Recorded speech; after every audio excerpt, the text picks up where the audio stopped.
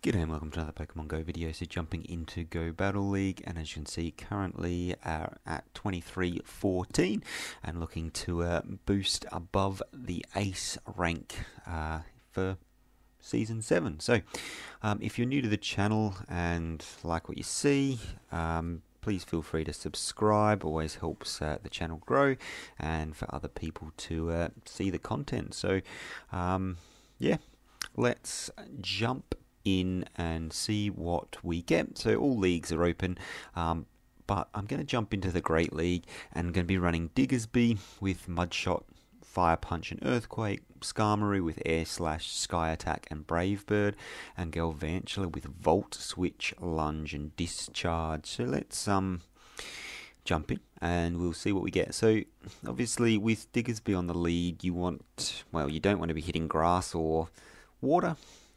We'll see what we get. You also don't want to be hitting fighting, so Medicham on the lead. So this is not ideal here. So I'm going to swap out into Galvantula, and they've got a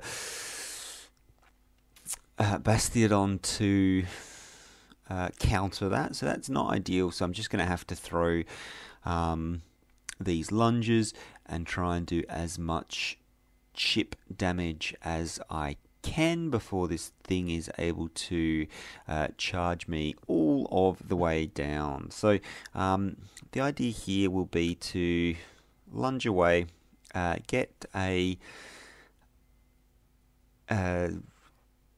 much sort of debuffing as I can on this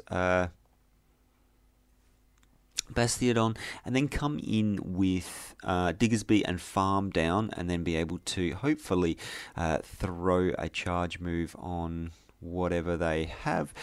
So really hoping to be able to match this up okay in the back, but we'll see what they've got. So Stone Edge is coming through and does absolutely no damage, so it's looking okay for me so far. Getting to another charge move here, which is fine. It should be a flamethrower that's going to do, I think, a little bit more than a Stone Edge, but no, another Stone Edge comes through, so unless I've only got one charge move, not really sure. So expecting the Medicham to come back out, and let's see what they want to do, unless of course I've got something else that can handle this. So gonna go straight for the Earthquake here, and let's hope they decide to no shield this. If they no shield, I've in a little bit better position, and they no shield it, so that's looking good. And I'll switch into my Skarmory now, and oof, brutal. So I can pretty much do nothing to this with my Skarmory, and they're going to be able to rock slide me down. So this is going to be a rough battle to try and win. We'll see what they want to do. So still have two shields, and the difficulty here is obviously they've got Medicham that still has lots of energy, so they'll be throwing power-up punches even if I do keep these shields.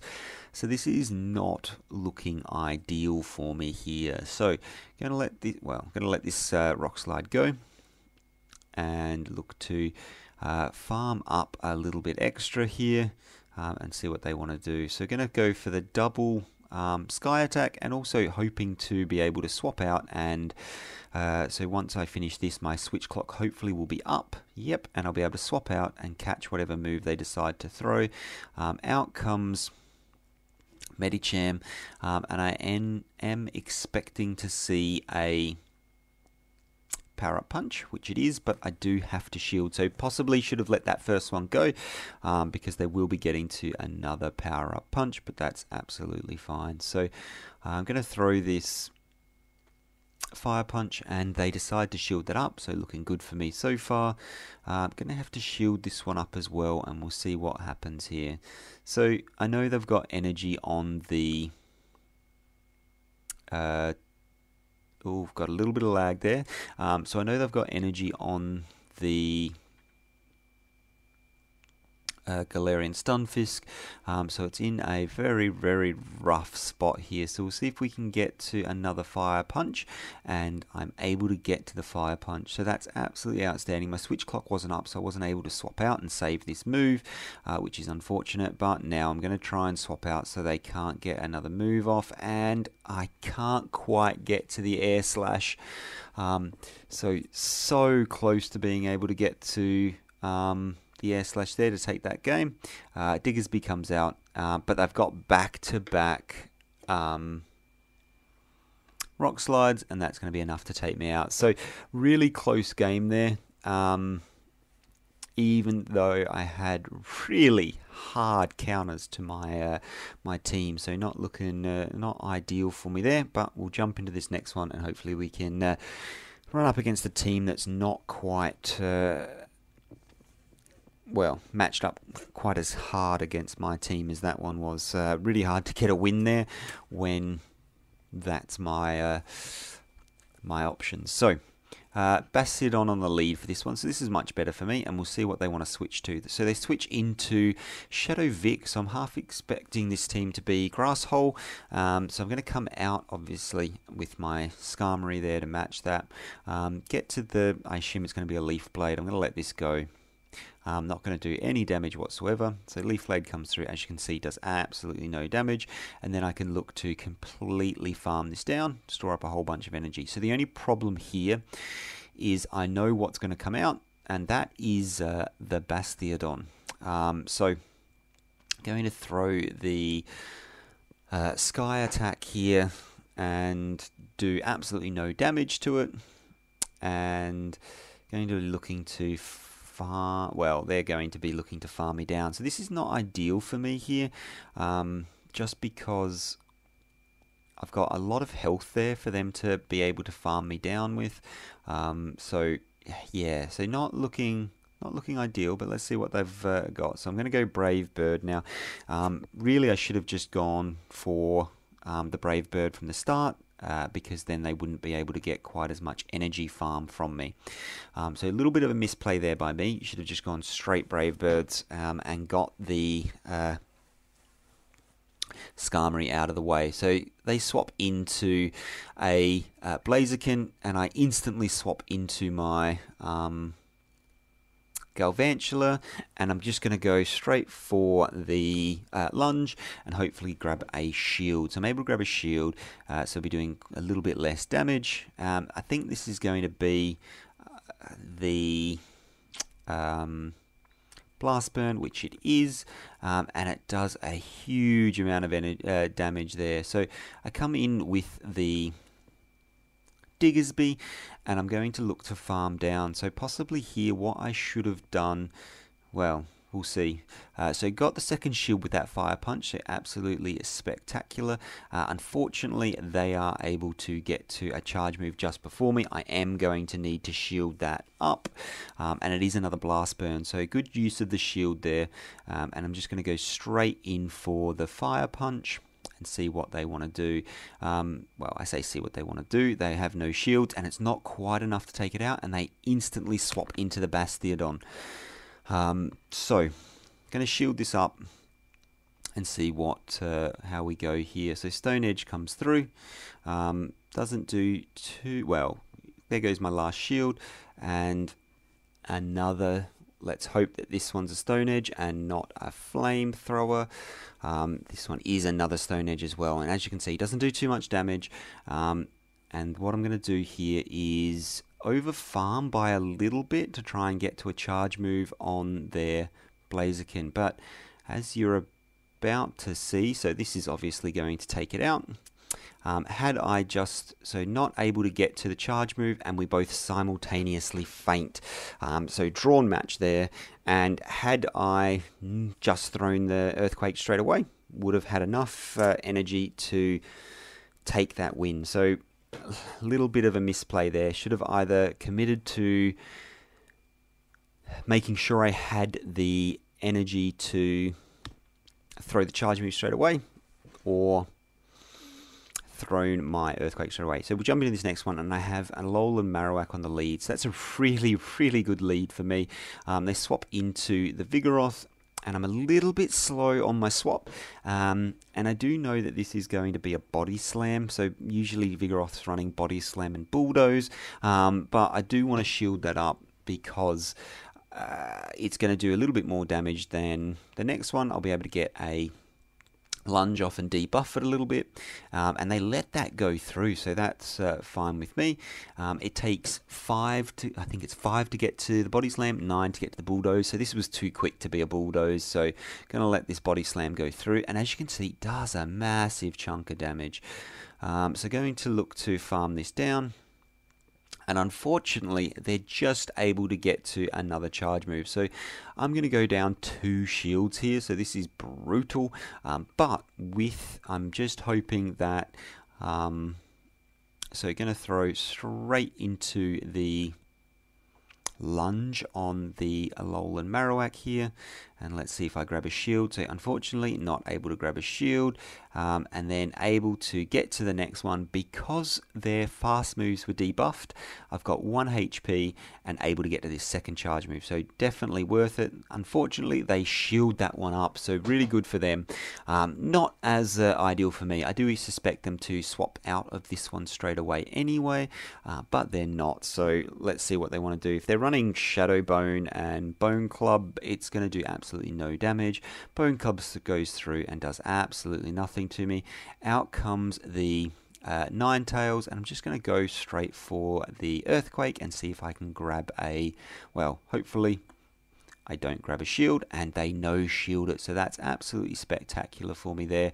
So I'm going to charge up to the Earthquake there, well, double fire, punch, and then come in and look to tank some of this energy, because the fast moves on Alolan Marowak are going to be doing a lot more on my Skarmory, so I might as well take that, well, get that taken out a little bit. Don't throw a charge move and save up there, and then going to charge to double Sky Attack and see what they want to do. So hoping to grab that last shield, and then I can swap in and throw the Earthquake on from my Diggersby. Unfortunately, the switch clock is not up, so I'm just going to throw the next one here as well, and do a little bit more chip damage. Unfortunately, it's not quite enough to take it out, and it looks like they're going to be able to fast move farm me down, so hopefully they don't have, well, they have a move charge, and they looks like they win CMP, so regardless of what it is, Bone Club's coming through, not going to do enough to KO here, and then obviously my Earthquake is definitely going to be enough to take the win here. So good game there. So what I should have done is just thrown straight up Brave Bird on the on the Marowak from my Skarmory, and that would have taken it out. So a little bit longer to get to the win, but still wanted to, yeah. Thankfully, was able to get that win. So, jumping into the next one, and we'll see how we go. So, 1 heavy loss, 1 draw, which I should have won, and then I win. So on the lead, Galarian Stunfisk on the lead. So absolutely perfect.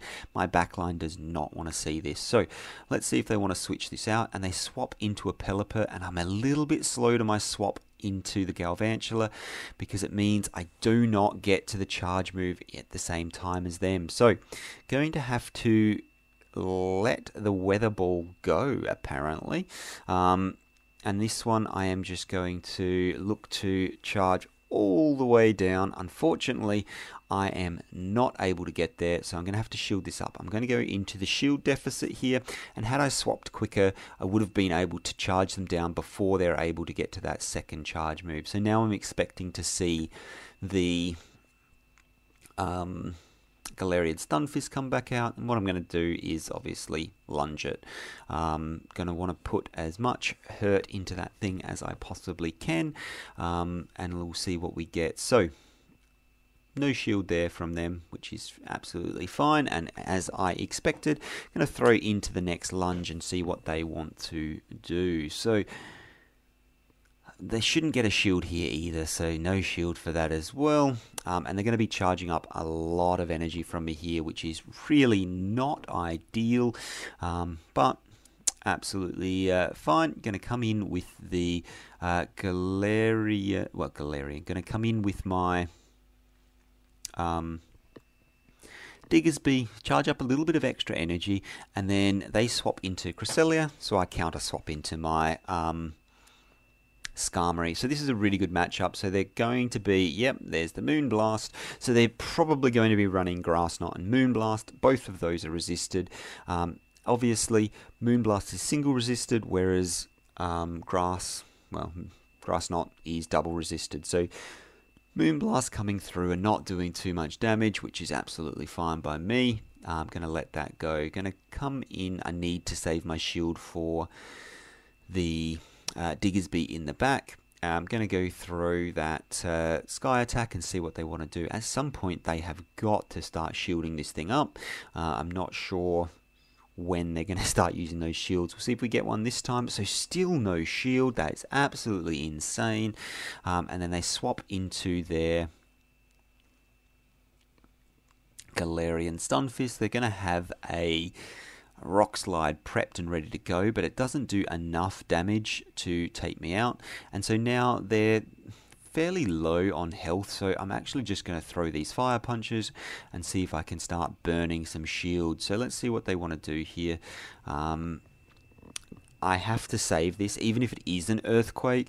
The Grass Knot's probably going to do more damage, and obviously it's more efficient, and it was the Rock Slide bait, so that is absolutely huge. I'm now able to go into the Fire Punch here and see if they're going to shield this up. So they do shield up the Fire Punch, so that's absolutely massive. And I'm able to get to the second Fire Punch before they can get to their Earthquake, and we'll see what if this is enough to KO from this range. And it is. It's enough to KO. Out comes the Cresselia, expecting a Grass Knot to come through here, so we'll shield this up, and it is the Grass Knot, so really good shield there. I'm going to look to, no, don't need to farm down. They say thank you very much, good game, bye bye. So able to take that game in the end, even going down those two shields at the start. So slow swap into the Pelipper. Had I swapped in straight away, I should have been able to stop them getting to a second charge move. I was just slow on that swap in. So something to be mindful of. Watch for the swap, especially when your Diggersby meets Galarian Stunfisk. They are going to swap that out. So really should have been on that a little bit faster than I was, but I mean, still got the win, so happy days. So we'll jump into this last one and see what we get. So this is an awful lead for me, so I'm actually going to swap into my Galvantula because I expect to see them swap out, and they come in with their Alolan Raichu. So they clearly don't have a hard counter to this, which is absolutely fine by me. Going to throw the Lunge there, because Lunge is going to be super effective against the Psychic type that is the Alolan Raichu. Going to shield that one up, and the reason for that, unfortunately, they're able to get to another charge move. Alolan Raichu just charges so very quickly. Gonna let this one go. Thunder Punch comes through, and it doesn't do too much damage. Unfortunately, we did see MP tie, and I do suspect that they will not be shielding this one up, and they don't, but it is enough to KO. So absolutely brutal on that. And let's see what comes out now. So is the Empoleon going to come back out? So Empoleon comes back out, which is insane. Able to do a lot of chunking damage there, which is really good. I'm going to come in with my Skarmory, because obviously I don't want Empoleon matched up against my Skarmory, and expecting a swap out here. So still not swapping out. I'm going to let this go. I need to save that shield because I don't want my Diggersby to be hit by a Hydro Cannon. So I'm going to save that shield, and then they instantly swap out, so I'll match that and come in with the Diggersby here. So we've both got a shield in the bag. I'll charge up to double Fire Punch here, and then let's throw. No reason to, don't want to bait, because if they let it go, not looking good for me, and I'm able to get it through and get to the next Fire Punch. So really good here for me. Let's see what they want to do. So Fire Punch coming through, and they just let it go. Not quite enough to KO, just one little HP left. And let's see what comes through next. So out comes Empoleon. And I'm going to shield this up. If I can get to another Fire Punch, I should be in a pretty good position here. We'll see if they want to shield this up. And unfortunately, a little bit of lag there. So I did actually over farm by quite a bit. I expect to get the shield for this one. And I'm going to swap that out and then come in with the Sky Attack and take this game. So this will be enough, I hope, to take it out. It is, even though it is not very effective. Enough to take it out. Bit of a combo play there to finish that one off, and able to go, well, 3 wins, 1 draw, 1 loss in my first set of Great League since I've reopened it back up. So really happy with that, and let's see what our reward is.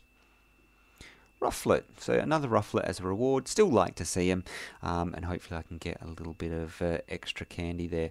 Ugh, brutal throw, and you're about to see a couple more absolute bricks of throws. So if you want to see how you improve your excellent throws, I'll link to a video now, and you can check that out. But thanks for watching, and like I said, if you're new to the channel and you like what you see, don't forget to hit that subscribe button so you can help support the channel grow. For now, we'll see if I can actually hit one of these, and it doesn't help when it's jumping, but absolute brick of a throw there, absolutely horrible. And it does not want to stay in the ball, so we'll actually try and get an excellent throw here. Finally able to get one, so that should mean that it's going to stay in. We'll find out. So there we go, staying in. Happy days. Bit of extra candy, and do I get any XL candy? Oof, 1 XL candy. Happy days. Not that it's going to be that useful, but who knows, always good to get a little bit of extra XL candy. 23-14 is the score to beat, and we're at 23-42, so looking good so far. Slowly making my way up to 2500 to breach into the next ranking band. But thank you very much for watching. Hopefully that was useful for someone, and I'll see you in the next one. Bye for now.